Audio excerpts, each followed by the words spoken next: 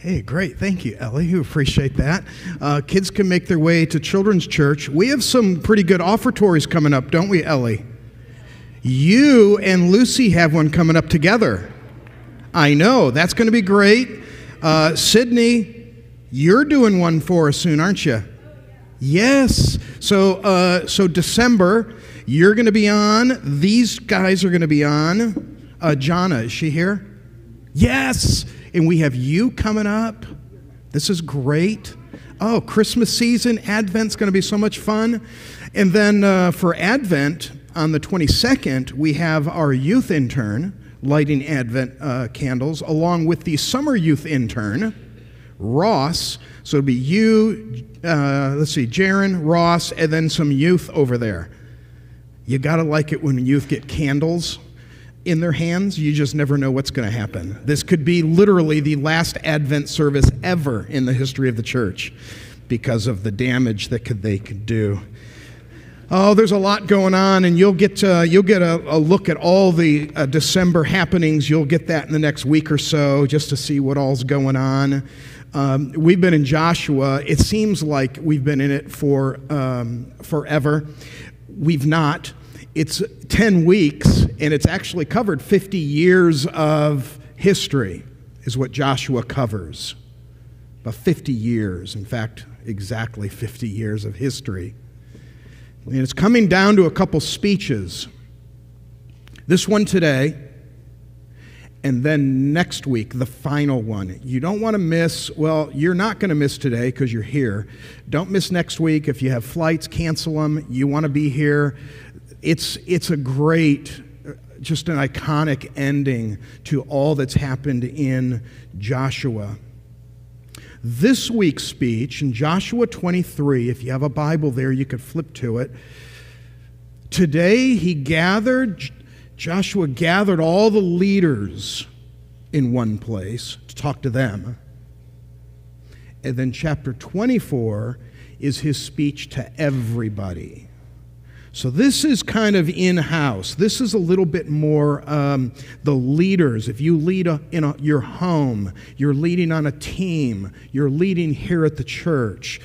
This is you, and we all lead in some degree. He's 110 years old. He has seen a lot, and he has done a lot. And he says, okay, and now. It's hard to set this up because all that he has done, all that he is coming down to this speech to the leaders, and then the speech to the congregation. He lived 20 years in Egypt, so hard to imagine, and it's good to think this way. Joshua, same as Moses, lots of Egypt in them, culture, custom, training, education. He had 20 years there. Then he had 40 years leaving, Joshua did, and then wandering.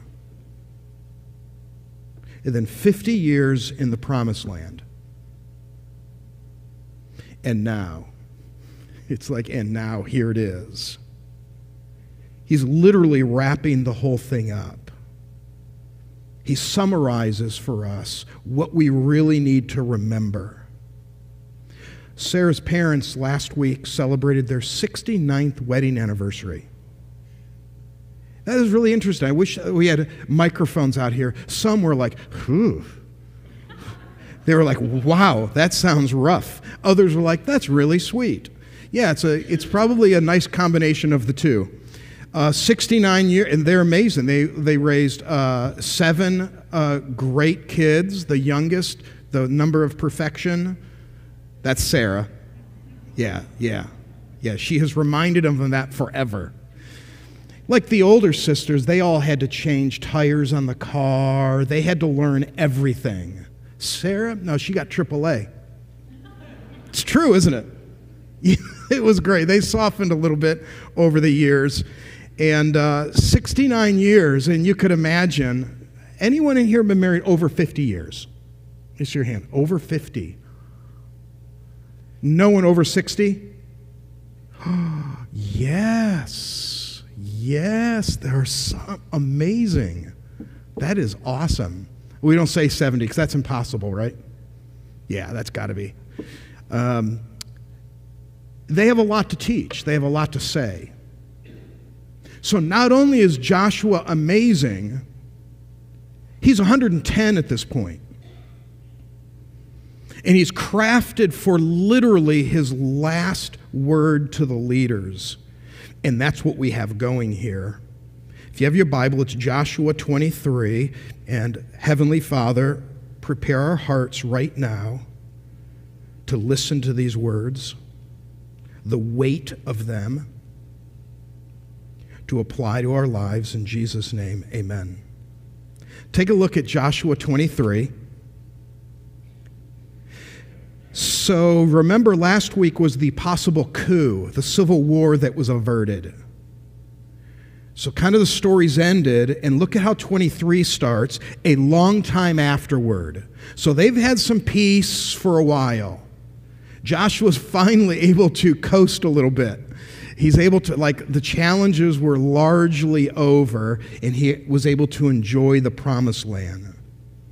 Verse 1 of chapter 23, a long time afterward, when the Lord had given rest to Israel from all their surrounding enemies, and Joshua was old and well advanced in years, Joshua summoned all Israel, its elders, heads, judges, officials, and said, I am old and well advanced in years. And then he begins his message.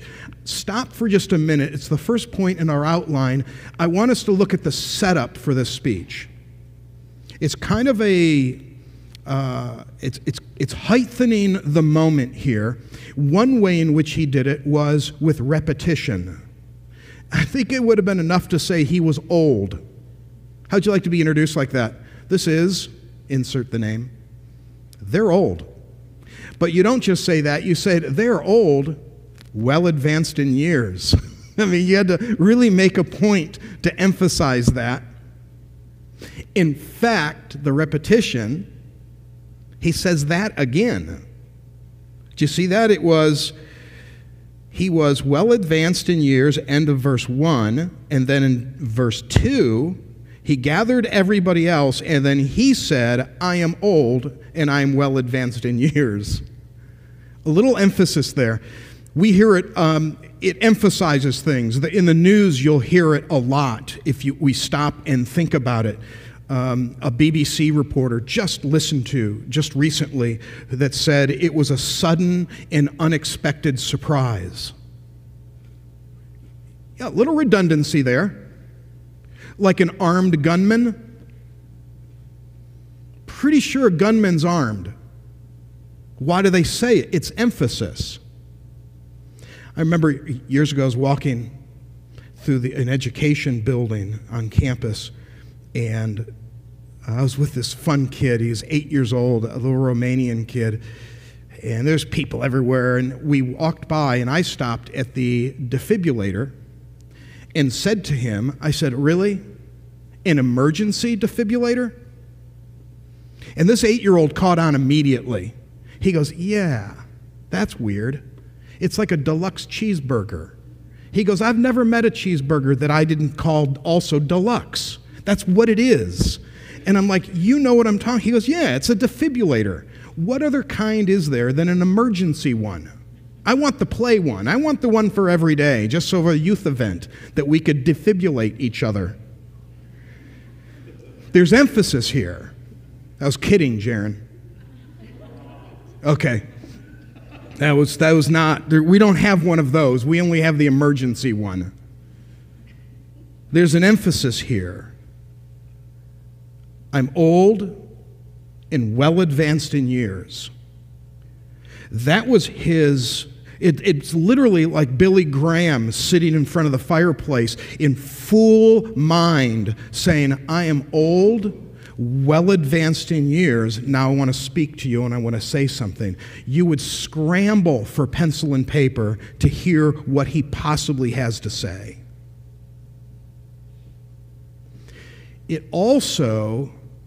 is a setup because it's bookended the entire book of Joshua.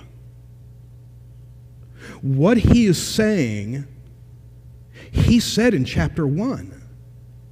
This is quite remarkable. 50 years later, he has the same message. So take a look all the way back to Joshua 1. Take a look at 1:7. 50 years earlier. He's 60 years old at this point. Verse 7, only be strong and very courageous, being careful to do according to all the law that Moses my servant commanded you. Do not turn from it, from the right or to the left, that you may have good success wherever you go. We just studied Joshua. We read that now and go, no kidding. That was their mistakes. Every tragedy that happened in the book, they turned to the right or to the left to what they were told to do. That's how we started age 60. Now take a look at chapter 23 in verse 6. Therefore, be strong and keep and to do all that is written in the book of the law of Moses, turning aside from it, neither to the right or to the left. Same message. Let me tell you why that's a little unique. I remember sitting in a class, it was fortunately a small semester class with a writer by the name of Norman Geisler. There were 10 of us in the class, so we had all semester with this guy Christian philosopher and writer. When you get into academics, including your own field, you get into academics and you quote somebody, to be really accurate, you speak of early, middle, or late, at least. You don't just say, Martin Luther said. You typically say, early Martin Luther said this. Later Martin Luther said this, because they can be different. They evolve and they change. Philosophers evolve and change. But we sloppy will quote somebody, have no idea when they were in their life, where they said it, whether they even believed it anymore. Dietrich Bonhoeffer is a great example of that. He died at age 39, so there wasn't even a very young, early Bonhoeffer, and not really a late, old Bonhoeffer, and yet his early writings very different than his later writings. You want to differentiate and say, very early Bonhoeffer-like is this. Later Bonhoeffer is this. Joshua, same. What a lesson for us. Our beliefs here at the church, for instance, they will develop, but they don't change. They don't change because society changes. This church, over 100 years old, you look at its doctrinal statement 100 years ago, it actually is the doctrinal statement today. It might be worded a little bit different based on things that are going on and maybe needing to specify, but same doctrinal statement. This is the challenge of the church. The challenge of our church. We have to loosen our grip on methods, but hold tight to message. But those two get confused. We want to be relevant today and see younger people and younger families find a relevancy to us. You change methods. You have to change methods. But don't change the message. And then what we'll often do as a church is we'll disguise it because we'll say, you can't change that. That's who we are. And we're implying that a method is the message. You've got to know the difference. Joshua's message didn't change. I think it also applies to us individually to know who you are. Joshua's waters ran really deep. There were times in Joshua's life that he was against the masses, and he stood strong. Well, that's knowing what to stand strong on and what not to. It's quite remarkable. Family, personal discipline. What do you stand strong with? What are those beliefs in your life that you don't give? This is important. And those things that don't seem to be, are they the right ones? Well, that's the setup of the text. The next point is fascinating because he kind of highlights his message at the start, but then what he does is he reviews God's goodness. Sets up, then he pauses for a minute and actually reviews how good God has been. Take a look at your Bible there. So you see that at the end of verse 2, he says, I am old, well advanced in years, and you have seen all that the Lord your God has done to all of these nations for your sake. If you write ever in your Bible, if you highlighted or underline gently, you'll see how many times he uses the phrase, Lord your God. It is over and over and over and over. Lord your God has done to all these nations for your sake. For it is the Lord your God who has fought for you. Behold, I have allotted to you as an inheritance for your tribes those nations that remain, along with all the nations that I have already cut off from the Jordan to the great sea in the west. The Lord your God will push them back before you and drive them out of your sight, and you shall possess the land just as the Lord God has promised you. He's reviewing for them all that God has already done for them. I think that's a weakness in my life. I don't think there's enough time spent just reviewing how great God really is and has been. So into the troubles currently in life, challenges, God help.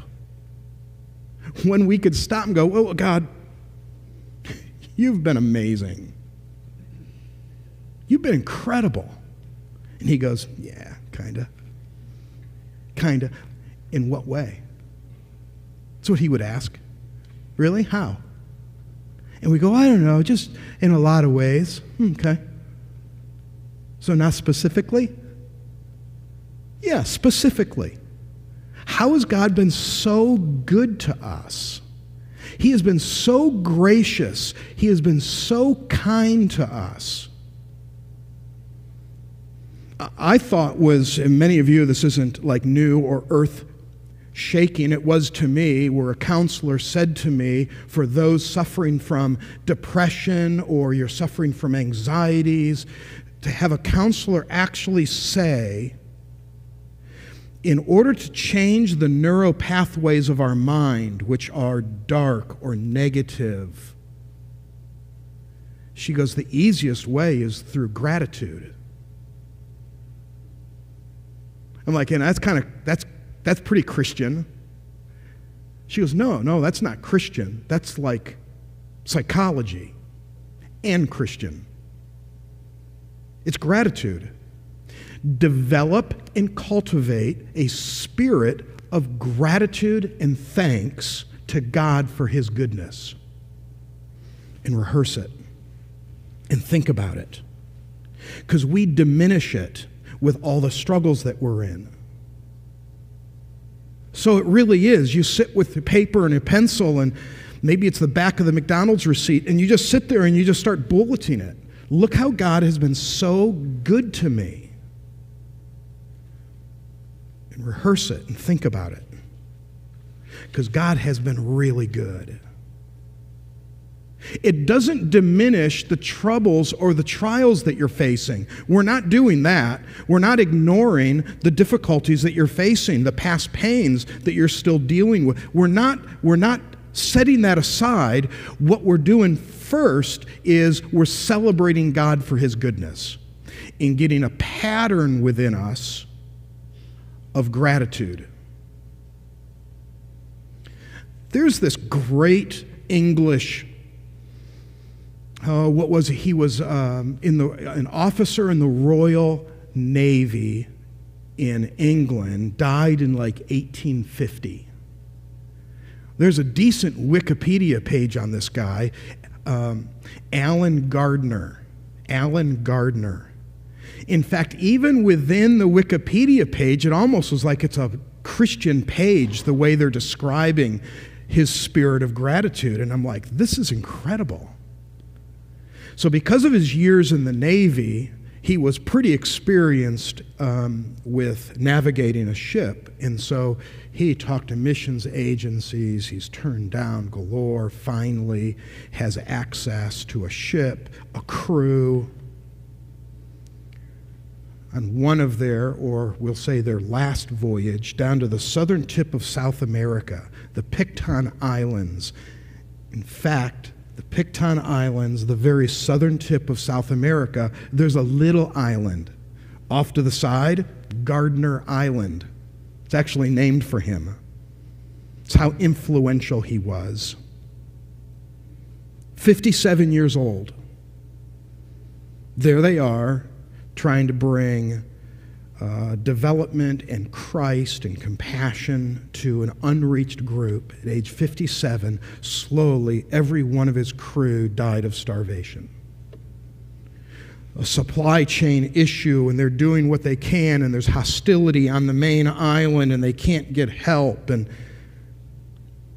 he died of disease and starvation at age 57.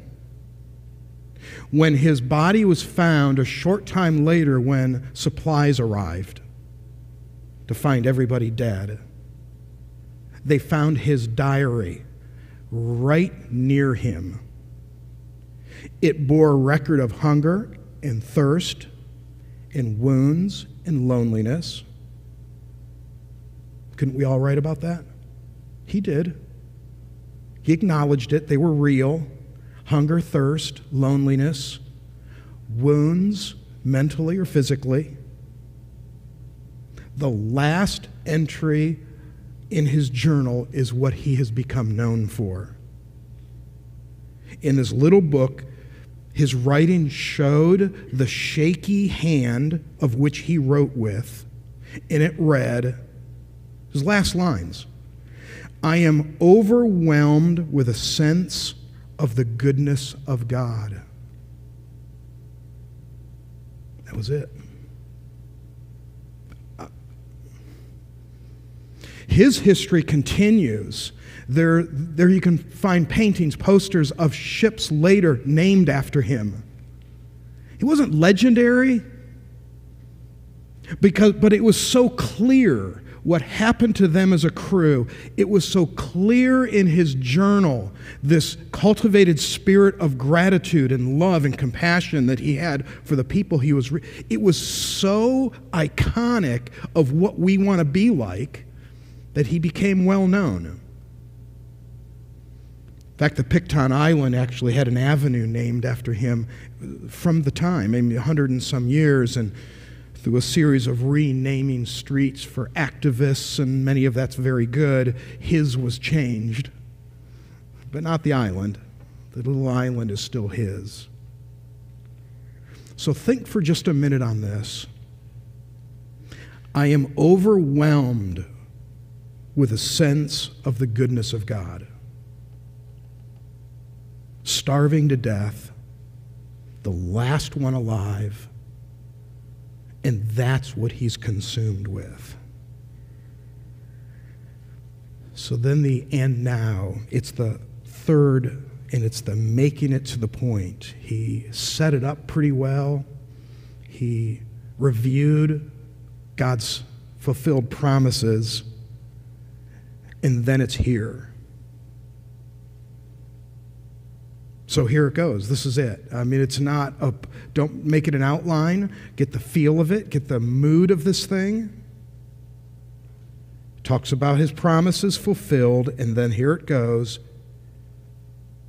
Therefore, verse 6, therefore, be very strong and keep to do all that's written in the book of the law of Moses, turning aside from it neither to the right or to the left, that you don't mix with these nations remaining among you, or make mention of the names of their gods, or swear by these names of their gods, or serve them or bow down to them. But you shall cling, you're going to cleave to the Lord your God, just as you've done to this day. For the Lord has driven out before you great and strong nations. And as for you, no man will be able to stand before you on this day. One man of you puts to the fight 1,000, for it's the Lord your God who fights for you, just as he promised you. Be very careful, therefore, to love the Lord your God.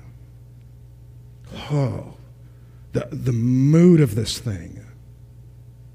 This is Joshua speaking. He goes, listen, we've experienced it. I've told you over and over. Do not turn from the right or to the left of what he has said to do. Don't do it. It's not a, don't you do it.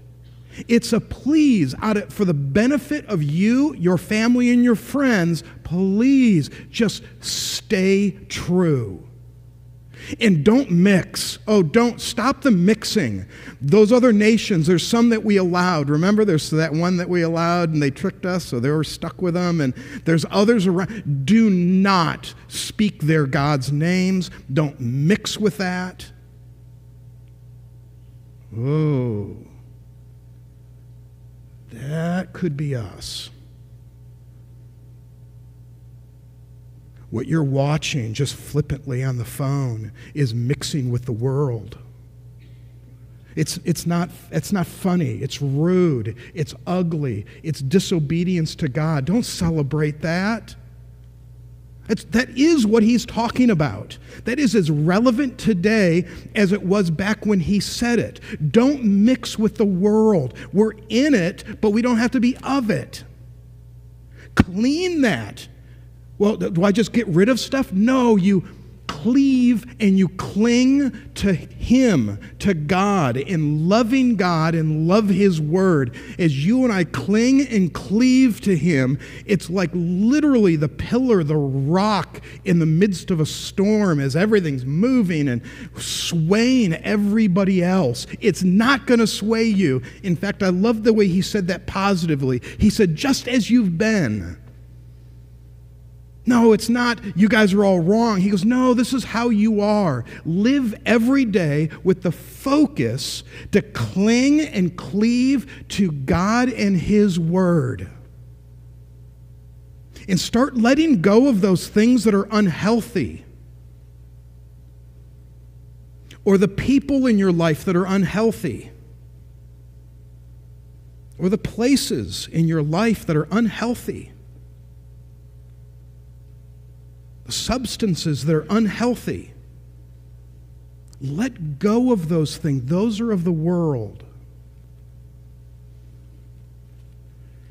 After all that's set up, therefore be very strong and keep to all that is written in the book of the law of Moses.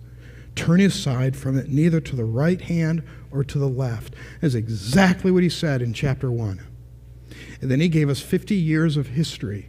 When you don't do it, this is the bad that happens. When you do it, this is the good that happens. We've all lived it, he's saying. And now let's go back to the main thing once again. There are, in your life and mine, we have 100 priorities. I get it. Financial independence, that's a priority, it should be.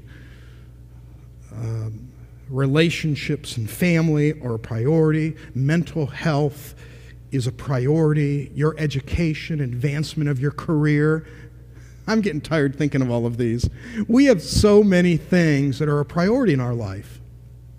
They're all very important. And too often today, these days, relationship with God, how about relationship with God's people, has become one of 50 things. God's word, prayer, meditation on his word has become one of 50 things that we're trying to keep going. Well, we already lost. That model isn't going to work. Under that model, you'll never do it enough. It's never a focus. This is how you can tell. You can actually tell with a little experiment. You take two values. Just pick two. When they conflict, which one wins? As a pattern. Let's be fair, as a pattern. Career and family. Career and family. Both critical values. But when they conflict, which one wins? As a pattern. There are too many men in life who have, of course, health is a priority, right? Health is a priority. But to their career, they will sacrifice their health for their career. Am I right?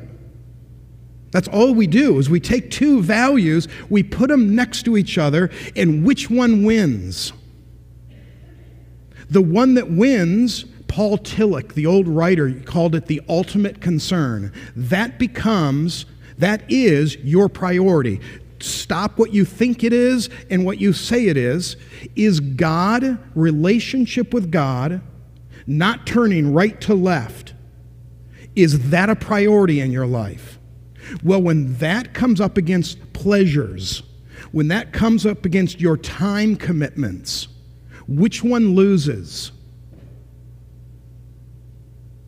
That's how you and I can go days after days after days, and we can go time and Sunday after Sunday and not be in Christian fellowship and not read God's word or meditate in his word and be in prayer. The reason is because you and I don't value it. That's it. It's a lower value because you and I will always have time for those things that are valuable to us. That's not a problem. I remember early on with the 3 kids, and they're chaotic, and you're working, and I was working, and I thought, and the phrase we kept saying, we were saying, there are men and women who run Fortune 500 companies the same amount of time that we have. It's not that hard. We're acting as though we're just being killed with... No, you're not. The complexity is in our value system. There's the problem. We will always have time to do what's valuable. And my prayer is that individually, as a church as a whole, that we remain committed to his word, to loving God, a heart of gratitude. Not once, not occasionally, but as a pattern, that you and I can be strong like Joshua and say, hey, I'll be guilty of a lot of things, but I'm going to tell you one thing I'm guilty of. I stayed true to God's word. I didn't move to the right or to the left. I will lose my career before I lose that. And then the beauty of God's promises, as we focus on him as our value, everything else falls into place. It fits because it's him, and then it's everything else. Do you agree with that? Right? It is. It's true, isn't it? Stand with me right now. Let's go to the Lord in prayer. Will you stand with me? And let's pray together. And I'm going to pray these verses for us as you could pray in your own heart and mind as well. Heavenly Father, please help us be strong and keep to all that you have written in the book of the law of Moses. our hearts right now, we're saying we don't want to turn aside from neither to the right or to the left. God, help us to not mix with these nations remaining all around us, inundated with their gods, with their values that are different. Help us to not mention their gods or swear by them or bow to them. But Heavenly Father, we're praying your word that you would help us all to cling to you, our Lord and our God. And we pray this in Jesus' name. God's people said, amen. Thank you, John.